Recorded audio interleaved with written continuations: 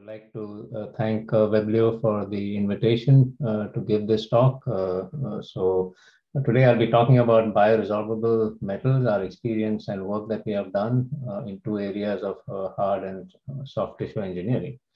So I'll begin with the degradable device market, targeting orthopedic application. And as you can see, bone fractures are extremely common worldwide, with several million people affected by this every day. And it affects the craniofacial area, the dental implant market, and the orthopedic market. So there's significant need for repair for people who suffer from these ailments. So how do we fix it? And mineralized tissue engineering is indeed one way of doing this, and it has become extremely popular since the mid-90s when it was introduced. So the concept of tissue engineering typically is if you have a defect, as shown here, the way to fix it would be is to combine it with the appropriate cells, whether it is osteoblast, chondrocytes, adipose cells, stem cells, and combining it with signaling molecules. Either it can be in terms of growth factors or DNA or extracellular matrices. Combine it with a scaffold that is resorbable, typically made from polymers and ceramic. And now we have degradable metals as well. And then you combine it with angiogenic factors, which can then help regenerate the original defect problem. So for orthopedic scaffolds, there are, if you have small defects, then the body regenerates itself. If you have a critical size bone defect, which is much larger than what the body can heal, then there is a problem. And typically we use a synthetic material or natural material that can tend to contribute osteoconductivity and osteoinductivity in the form of growth factors.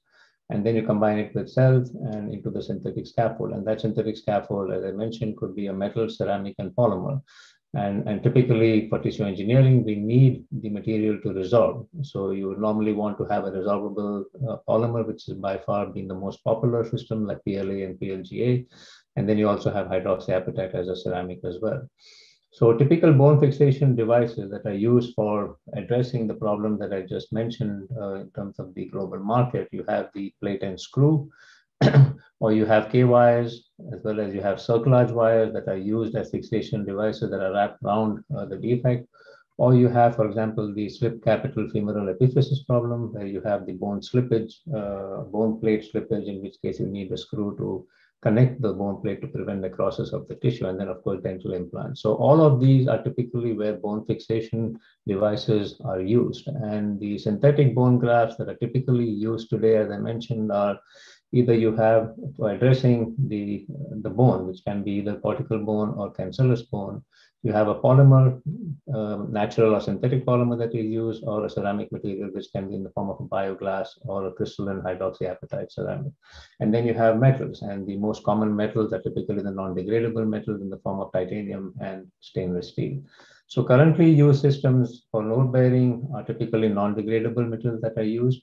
And for non-load bearing scaffolds that are typically the degradable ones because they don't have the strength, typically polymers which tend to be much softer, and ceramics that tend to be extremely hard but do not have the toughness that is needed, as opposed to metals that seem to be extremely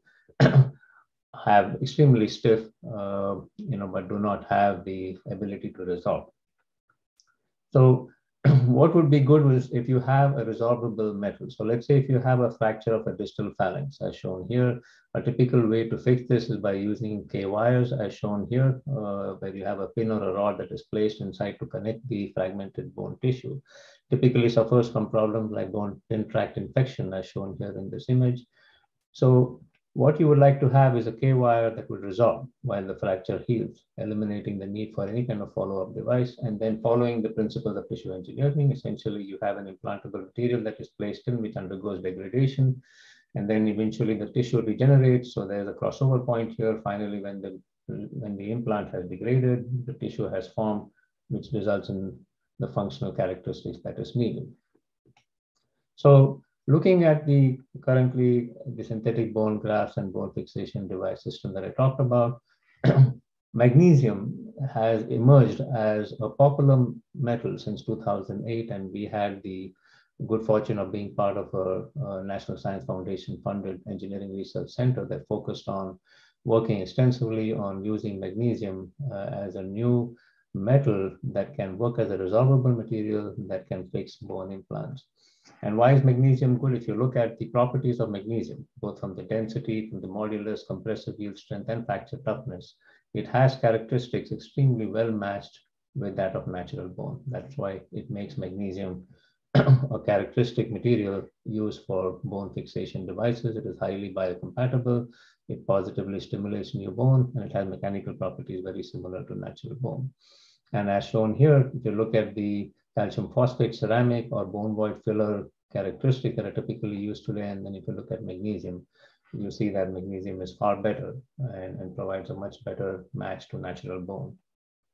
So magnesium is a good biodegradable metal. It's an essential nutrient. It's the amount present in the human body is about 25 grams. The blood serum level is around 0.73 to 1 millimoles. So it's an activator of many enzymes, and it can co-regulate protein synthesis and muscle contraction as well, and tends to stabilize DNA or RNA. But unfortunately, it's a reactive metal, as we know, and it undergoes hydrolysis rapidly when brought in contact with water, generating hydrogen. And that hydrogen, if it goes beyond the solubility of blood, could be a problem, resulting in gas pockets in the system and also leading to necrosis. So controlling the biocorrosion of magnesium is the major challenge. So if you look at magnesium, therefore, because it's the lightest element engineered metal, having a density of 1.74 grams and perfectly matched with natural bone, but the corrosion of magnesium is the problem. But nevertheless, it provides a new paradigm shift in biomaterials, because it provides the ability for having a metal that is well matched with natural bone and can resolve in the body. So it can form a hydroxide as shown by the previous reaction, but then the hydroxide gets easily attacked by the chlorides present in the body to form magnesium chloride, which is a soluble salt, which can then be excreted out into the urine and the feces, and therefore it can be eliminated by the body and does not accumulate in the body. So it makes it a very attractive material. So what we have done is, in our lab, we have looked at alloy design to control the corrosion, and we have basically used density functional theory approach for doing this. So it's a computational approach that we have used for designing and identifying alloy elements that are biocompatible and that can help control the corrosion, or rather slow down the corrosion of magnesium, while at the same time being biocompatible. And some of the alloying elements that we have identified are yttrium, calcium, zinc, strontium, zirconium, aluminum, silver, iron, etc. And these are used to affect the corrosion properties, but can also result in favorable corrosion rates. So using our DFT approach, we have basically identified all of these alloying elements, and which result in change in microstructure and phase composition. They form a dense surface corrosion protection layer, and some of them give much better protection as opposed to the others. So this is kind of a chart here that basically shows the performance of these alloying elements in the presence of the biological fluid. So showing that how some can slow down the corrosion and some can accelerate the corrosion. So we focused on designing a novel high-strength magnesium alloy, which is a combination of yttrium, calcium, zirconium, and zinc. We basically use around 0 to 4% yttrium, 0.6% calcium, 0.4% zirconium, and about 2% zinc. And by combining these, by adding yttrium and zinc in a ratio of 2 to 1, we essentially end up creating long periodic stacking order, which provides high strength characteristics and can also prevent corrosion. We already have a patent on this alloy, and we engineered this alloy, we fabricated this alloy, we cast it, and then we extruded this alloy, and then looked at the in vitro direct cytotoxicity using MC3T3 cell attachment on directly on the as cast and the tempered T4 treated alloys at 1 day. And you can see this is the as cast alloy, this is the T4 treated, thermally treated or annealed sample. And you can see, so this is with the 1:1, that means the yttrium and calcium in the ratio 1 to 1, this is the yttrium and calcium in the ratio of 4 to 1. And you can see that in all of them, there is good cell attachment and viability seen in day 1 compared to pure magnesium and aluminum zinc 31 used as a control and tissue plastic as a positive control. When you look at 3 days, there is a slight decrease, a little bit of more apoptotic cells that you tend to see in terms of, because these are all done under stationary conditions. So there is no regeneration or no dynamic fluid flow that happens inside the body. Nevertheless, it showed that there is good cell attachment even after day 3. So when we do the indirect cytotoxicity using the MTT assay, both at day 1 and day 3, you can see that there is higher viability at lower extract concentration and lower viability after 3 days of culture, similar to what was seen in the live dead in vitro study that we showed with MC3T3. So it sort of validates the favorability of the magnesium alloy that we made. So next we wanted to see how it would perform inside the animal. So we did a rat femoral osteotomy model as shown here. So basically we looked at it in the form of two different devices. One was a rod that we used to put inside the femoral fracture site. And the second one was the cerclage wire. So this one is a 15 millimeter length rod, 1.6 millimeters in diameter. And this is how it was basically surgically implanted into the femoral region of the animal. And the second one was the cerclage wire, which is 20 millimeters in length and 0.68 millimeters in diameter. So it wraps around the bone defect site. So we basically created a fracture and then implanted this rod into the two ends of the fracture to secure it. And then we wrapped the cerclage wire around it. So basically then we looked at time points of 2, 8, and 14 weeks. And we looked at 2 alloys. This is our yttrium zinc calcium alloy. And the titanium 6 aluminum vanadium was used as a control. And this is the image of the as-cast alloy that we made. So 1 week after X-ray revealed placement of the implants, you can see the placement of the implant. This is the titanium 6 aluminum 4 vanadium, which shows very clearly a radio opaque material, whereas magnesium tends to be radiolucent because the density being very light, but never similar to bone. But nevertheless, you can still see it being present. So the 1 week X-ray revealed about 75% of the animals, there was a gas pocket that was formed because of the initial corrosion that tends to happen.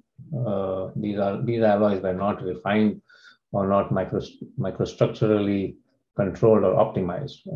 Basically, the composition was made and then we cast them and then looked at it primarily from compatibility and toxicity. So there were initial gas pockets that formed in the first week of placement of the implants.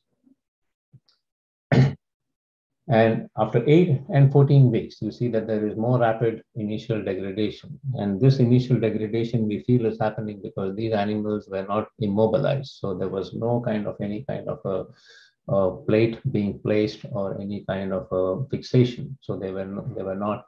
So there was not strapping or anything placed on the animal. So they were allowed to ambulate as soon as we placed the implant in. But nevertheless, it clearly shows that there is degradation over time, but there is also bone formation. So the pins degraded more rapidly near the fracture site, leading to pin failure due to stress corrosion cracking. And the cracks, of course, propagate corrosion and stress.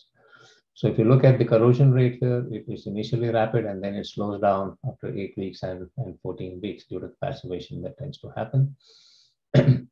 And another characteristic is that the new bone overgrowth that you see over the implant, which is typically what happens when you place magnesium. So this is for the cerclage wire that you normally see.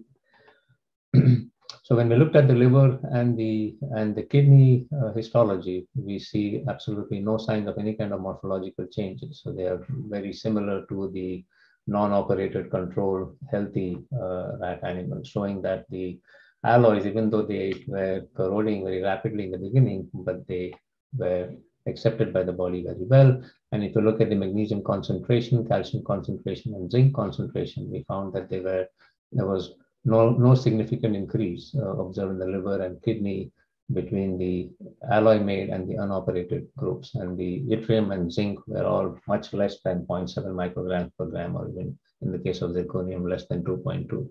So therefore, you see that there was not much accumulation of any of the alloying elements in the body. And if you look at new bone formation, we see gradual new bone formation after 8 weeks and 12 weeks. So you clearly see this is the Goldner trichrome strain that was done, and you can, using the Goldner trichrome strain, we can clearly see at the 8 weeks and 14 weeks there is new bone formation, osteroid formation, clearly indicating that there is favorable bone formation from these alloys, even though there is gas pocket that you see in the beginning. But after 14 weeks, the fracture was not yet completely healed when fixed with either of these, and this was probably because, as we said, that the animals were left to ambulate freely without any kind of fixation, any kind of a wraparound that was used to prevent the dislodgement of the implant. Nevertheless, continued osteoclast activity was seen, validated again by the alkaline phosphatase staining. In the case of the cerclage wire, it completely degraded, but it was surrounded by new bone, as shown again by the Goldner trichrome stain. So you can see the mineralized bone matrix. So this is the new bone that was formed, clearly showing the presence of new bone that is formed. Whereas in the case of titanium, vanadium, aluminum, there is no new bone formation because there is no degradation that is seen. So the alloy wire curve completely degraded, surrounded by a new bone that was seen. So what is the mechanism for mineralization? We feel that there is continued dissolution of magnesium ions that are formed during the initial corrosion that tends to recruit the mesenchymal stem cells along with calcium 1 phosphate and peptides, either in the form of sibling proteins or non-collagenous proteins that can come in, and together they aid in the formation of bone tissue. The next example I will take is on ultra-high ductility alloys for tracheal stent application. So when you look at trachea, the major problem with trachea can be either obstruction or weakening of the trachea. And the trachea is typically made up of cartilage that surrounds the outside or cricoid cartilage, and then you have the soft tissue lining the lumen. And this is how you can typically see the bone tissue surrounding the cartilage, the fibroelastic membrane that is present all along the inside of the lumen of the trachea. And that's why you have the mucosa, the submucosa, and then you have the cartilage lining. So typically the problem that can happen are weakening of the cartilage lining, which results in collapse of the trachea. And the treatments are typically you need to open it by resection and anastomosis or tracheoplasty or interventional pulmonary surgery that is done. Another problem is the obstruction, and that happens in the case of stenosis, where there is a problem for inspiration and expiration of the tracheal wall. And you can have either obstruction by creating, either it can be a congenital problem or it can be due to cancer, there is a malignant growth. Either way, there is obstruction of the trachea and the person cannot breathe. So what is the current treatment? So either resection and reconstruction or bronchoscopic tracheal dilation or laser bronchoscopy, where you have a laser inside that can obliterate the blocked region, or you use airway stenting. And for airway stenting, typically you have silicone stents or metallic stents, nitinol, stainless steel, and all of them, although they have advantages, but the major disadvantage is that they don't degrade, so they tend to remain inside. So biodegradable tracheal stent would potentially solve these issues. And in the market, there are typically polydioxanone, which is used as a biodegradable stent. But what's the problem with this is that this insufficient mechanical properties. Being a polymer, it is very soft. And then it also tends to lead to debris that can cause stenosis. And then 3 months after implantation, you can see that there is fracture and migration. So it's inadequate. So there's still need to explore better, strong, biodegradable tracheal stents. And magnesium alloy affords a new generation of metallic biomaterial that can be used as a stent, even though it undergoes corrosion. But as long as it is a favorable corrosion, it can be controlled so that it does not come into the airway pocket, but it can be dissolved into the blood lining or the tissue lining. Then it can certainly be used as a tracheal stent alternative. And Magmaris has already been studied in Europe as a cardiovascular stent, and they have been clinically proven that the resorbable magnesium can work.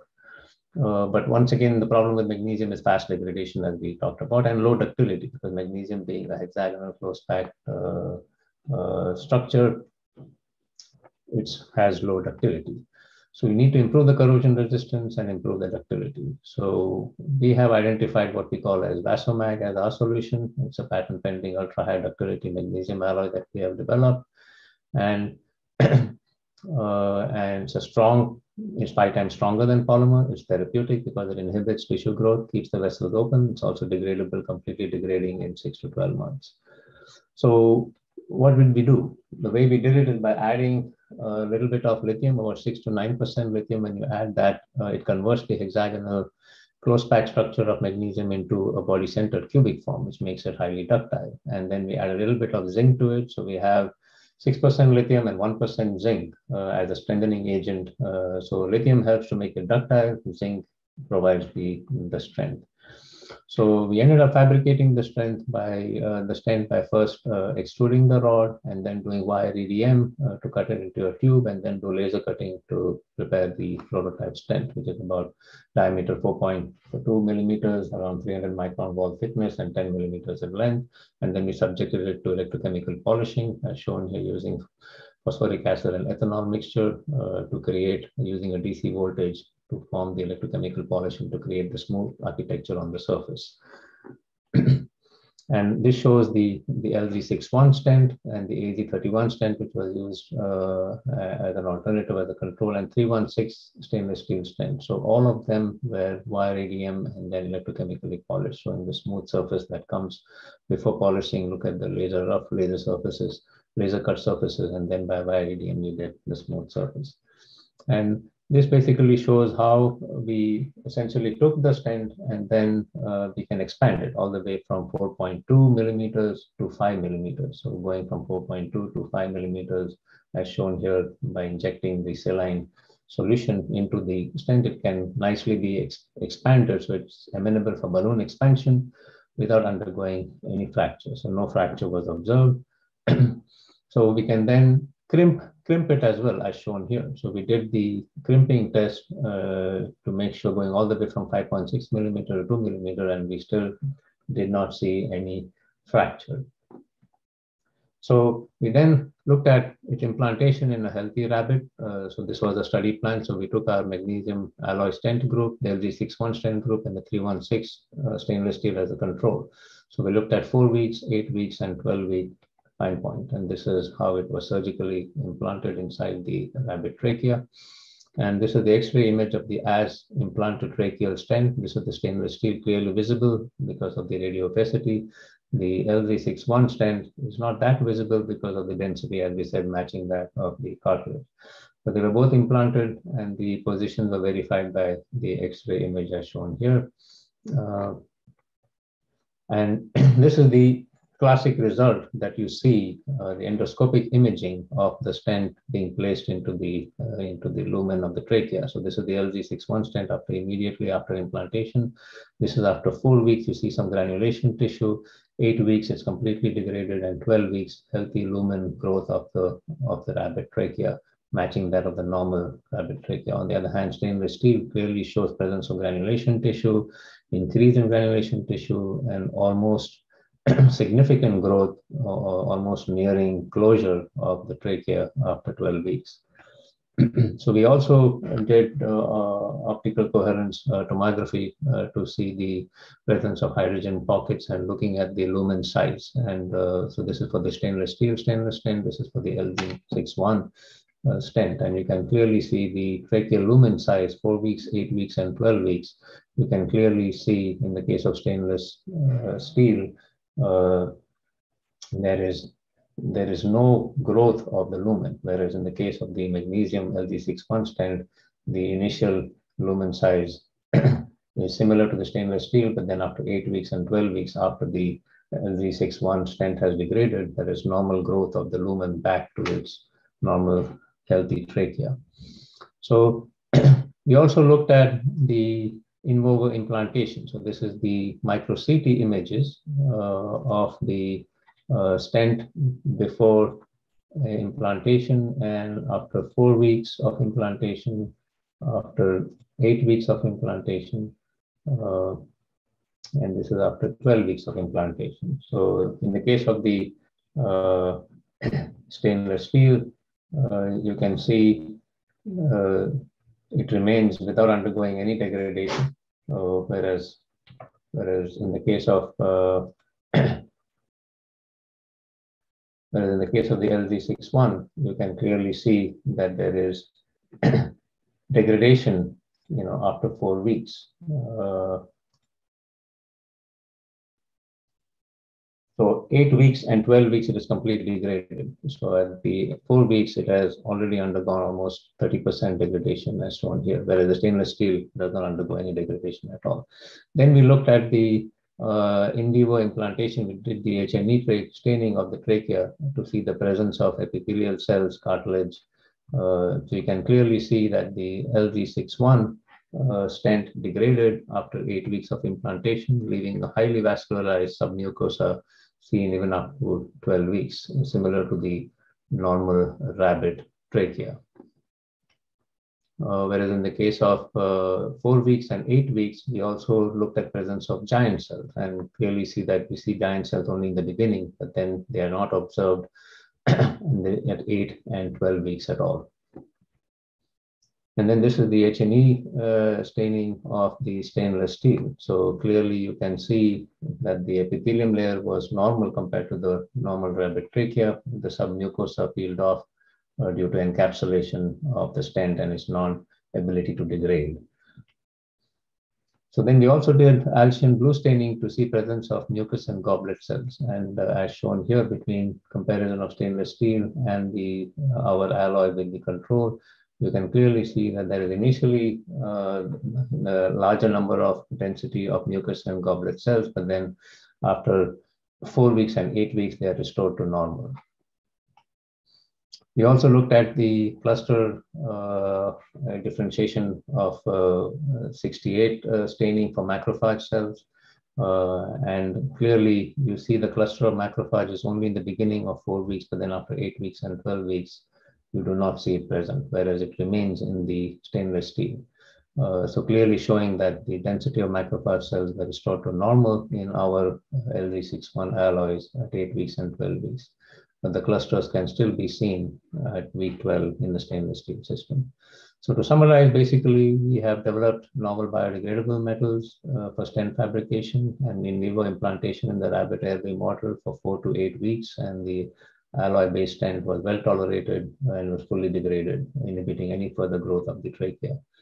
So final conclusion is we identified alloying elements using first principle calculation for novel bioresorbable magnesium alloy that exhibited controlled corrosion mechanical properties. We made these alloys by melting, casting, and extrusion, and we made high strength alloys which showed optimal bioresorbable characteristics and showing safe response inside the body, eliciting no adverse toxic response. And then we also made ultra high ductility alloys as well. So this is the support that helped to develop all these alloys over the past 10 years of support from NSF and IBCR, State of Pennsylvania, as well as DOD.